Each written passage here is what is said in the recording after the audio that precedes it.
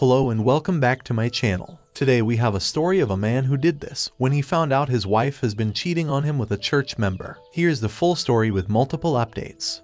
My wife was having an affair. I had no idea, but she got careless, and once I got suspicious I uncovered it rather quickly. It's been 3 weeks since that dark day. We are trying to reconcile and are undergoing counseling. I stayed that first night in a hotel, but went back home the next day. We have 2 children under 13. I'm optimistic, but this has been the most painful course of events of my life. I have received advice that I should move out for a short time, like a week, to gain some personal perspective on the situation without her presence clouding my judgment. I still love her very much, and also to show her what life would look like without me. The problem is I don't want to move out. I don't want to be away from her. Also, we're trying to keep this away from our kids, and me being away for a week would be awkward to explain. Any feedback would be appreciated. To those suggesting she move out, I can move in with my parents for a week. She would have nowhere to go that didn't cost dollars.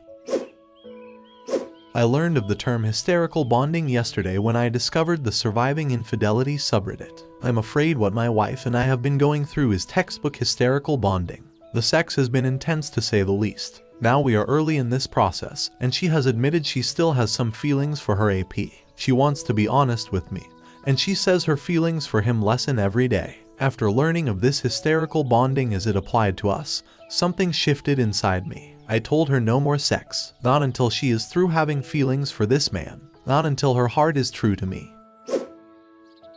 I've been torn about telling the AP's wife. My first reaction was if I were her, I wouldn't want to know. My wife told me today that AP had a previous affair like 12 years ago, not with my wife, that she caught him and forgave him. So this guy's a total POS and she needs to know. My only remaining concern is that he would retaliate in some crazy way if I told his wife. My wife has indicated his life would be ruined if she found out, not that I care about that. I don't want this guy pulling in my driveway with a shotgun or something. Thoughts? Edit. My wife will be telling OBS. I will be with her. It will go a long way with me, her showing her commitment to the R. But I understand we have a lot further to go. We may be alright, we may not. Thank you all for your input. 4 weeks out today since I uncovered her affair. Married 14 years, 2 kids. I only discovered this sub a week ago and we saw MC last week for the first time. Our second appointment is today. We are also taking steps to inform OBS today. I regret the delay, but I just didn't know what to do about OBS when I was paralyzed with grief myself. The R is going well, I think, although I am constantly triggered unexpectedly. I now know from reading posts here that this R is going to take a long time. Like years. I guess all affairs have some things in common. The lying, the premeditation, the selfishness, the self-delusion. I just wanted to thank everyone here for their advice and support. It's been so critical to hear from other people who've gone through what I've been going through. Good luck to all. My WW's affair was with someone from her church. We decided that the best or least bad way to tell OBS was to tell the pastor, give him a letter from both of us to OBS, and kind of let him handle it. Well, the pastor wouldn't do it for legal reasons, but coincidentally, OBS was at the church while we were meeting with him. He asked us if we wanted him to get her so we could tell her. I know from thinking about it that finding out from the AP would be the worst scenario pain and anger-wise, so I sent my wife to the car, and the pastor got me and OBS together, and I told her, and it was horrible, but not maybe the way I would have expected. She was calm and unsurprised to see me. She asked me to please stay because she had some questions. She read the letters. My wife had told me she suspected, so this wasn't the shock it had been for me. What shook me was OBS describing why she suspected my wife. It was obvious to her my wife was infatuated with her husband. Even before the affair, I don't really go to church, so I never saw my wife and AP together. The way she looked at him, she would look at her husband's phone and see a few too many texts they performed on the church band together, so they had a cover for communicating.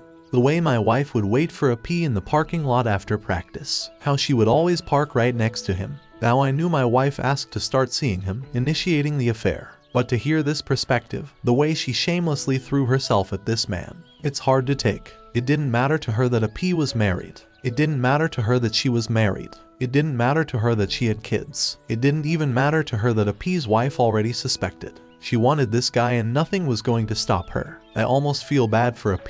He's 15 years older than my wife. He never had a chance. So here I am again, questioning everything.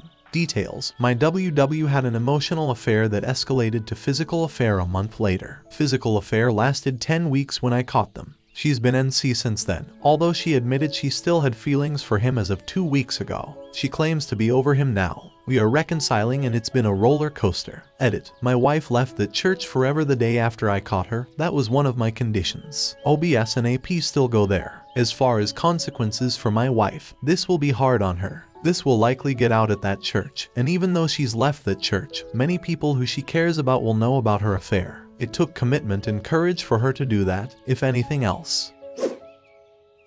I wish I had discovered this sub sooner because the people here have been so kind and helpful. This sub has been far more productive than the 2 sessions we've had with the MC. Now nothing like this has ever happened to me, so I don't know the proper procedure. Many people in this sub have told me that it's too early to make the decision of even wanting to reconcile. That I'm still in shock and not ready to make that basic decision. So if I may ask then, when is the right time? I in no way have forgiven my wife, and she knows this. I tell her every day that this is going to take a long time.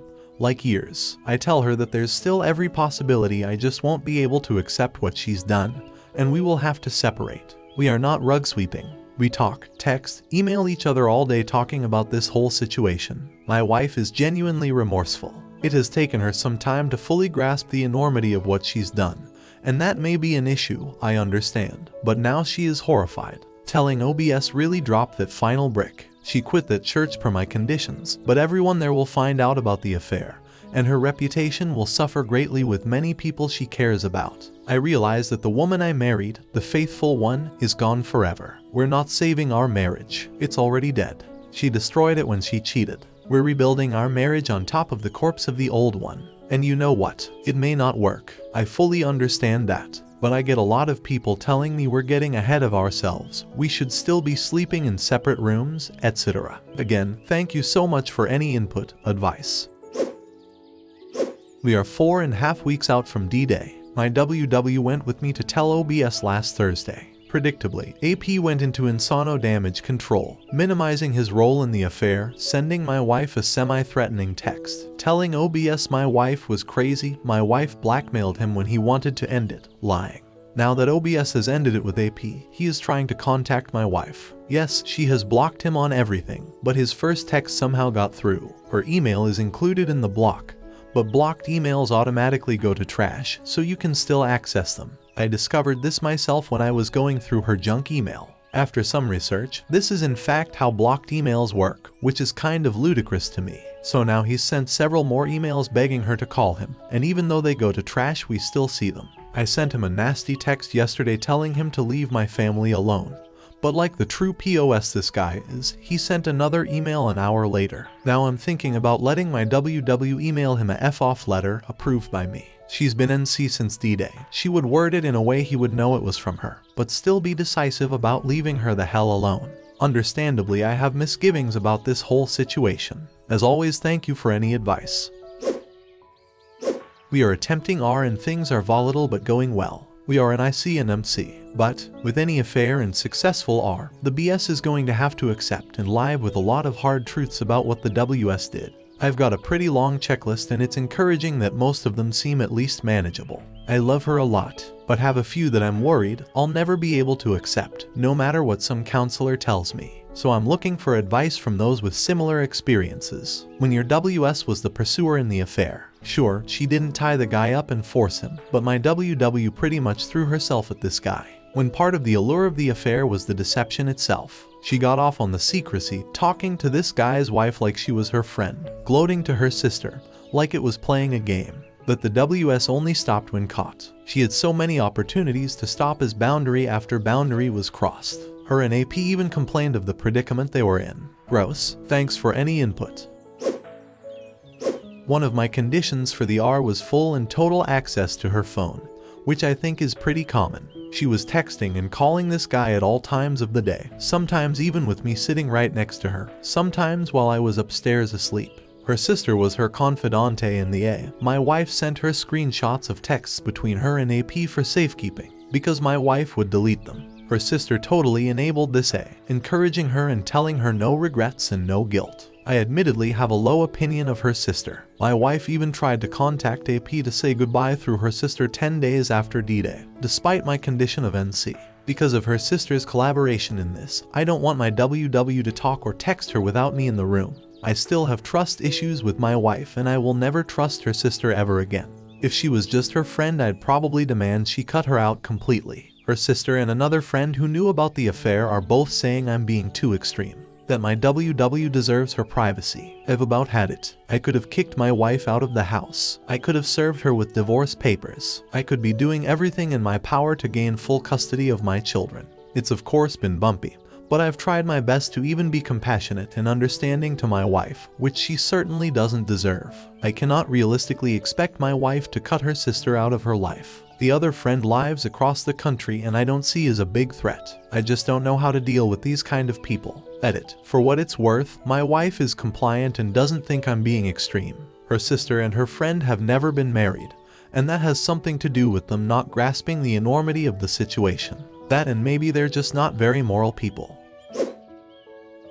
I did something really stupid last night. I had a little too much to drink and I sent my wife's AP a threatening email. "You won't see me coming, mother effer." I sent this from my wife's email because I knew he would read it. The affair's been over for over 10 weeks. I'm not a violent man and have absolutely no intention of harming or confronting him. He replied a couple hours later asking why is somebody threatening him. I was disgusted with what I'd done and emailed him back saying it was me that sent it, not my wife, and that I wasn't violent, and we both never wanted to see him again. Now I know it's illegal to threaten someone even over email or text, so I'm worried. Since it's my wife's email account I sent it on, I'm worried for her too. I of course will take full responsibility if there's any unfortunate legal problems. And by the way, I haven't been following him or messing with him in any other way. Anyone have any experience with this? I know states have different laws. I hate that I've given him any kind of leverage, that he could file a criminal complaint against me. I have no criminal record other than traffic stuff, and I haven't had a ticket in 16 years.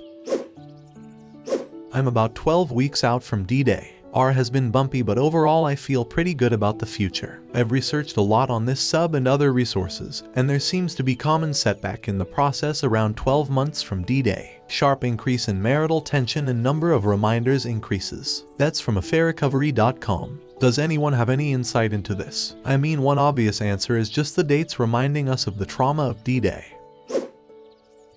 Overall our R is going well, but lately I've had trouble with pain shopping. A few days ago I began looking at Google Photos to see pics taken by my wife and I during the affair. Nothing illegal, but pics of us on date nights and our kids and day trips we took together as a family. Pics of a concert we went to together. There was a video that I took at church of our daughter playing guitar and the AP was up on stage with her. This is nothing new, but man did I get mad. I get upset and my wife sees what I'm doing and she gets upset. Why am I still doing this to myself? Fast forward to this morning and I'm checking phone. Text logs. I unfortunately have to keep checking she's not contacting AP. And I start looking at text logs during the affair. Again, nothing new. And I notice how many texts were when my WW was at work, and it's like 25 to 35 texts a day. Now my WW is busy, and when I text her at work sometimes it's hours before she texts me back. I might get 2 texts a day from her at work, but she's texting this effing guy all day. So now I'm mad again. This is nothing new or earth-shattering. Of course she texted this loser a lot, so why am I reopening these wounds?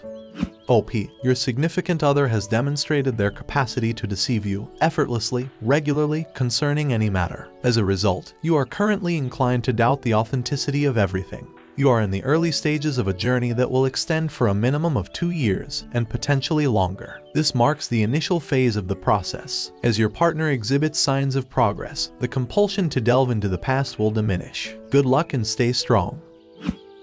Thank you so much for watching till the end. If you really like my videos, then don't forget to like, share, and subscribe. Have a good day.